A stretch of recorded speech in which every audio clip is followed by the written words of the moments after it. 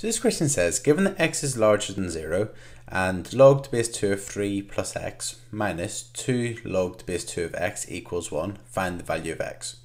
So first of all, let's combine the left hand side as a single logarithm. So we would get log to base 2 of 3 plus x.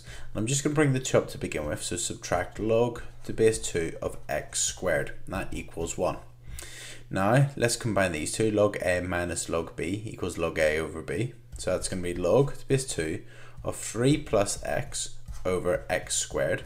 And that equals, now we want the right hand side to be log to base 2 as well. So we want it to equal 1. So log to base 2 of something equals 1. Well, that would be log to base 2 of 2. Log to base 2 of 2 equals 1. So that's going to be log to base 2 of 2.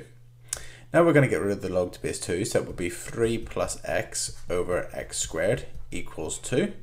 Bring up the x squared. So it's going to be 3 plus x equals 2x squared. And bring everything over to the right hand side. So that would be 2x squared minus x minus 3 equals 0.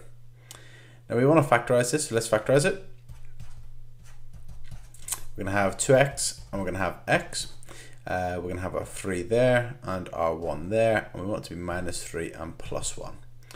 Now that means that here x will equal minus 1, but we know that x is larger than 0, so that solution can't work. So this one means that 2x minus 3 will equal 0, so that means that 2x equals 3, that means that x equals 3 over 2. So that means our solution, the value for x will be 3 over 2, or 1.5.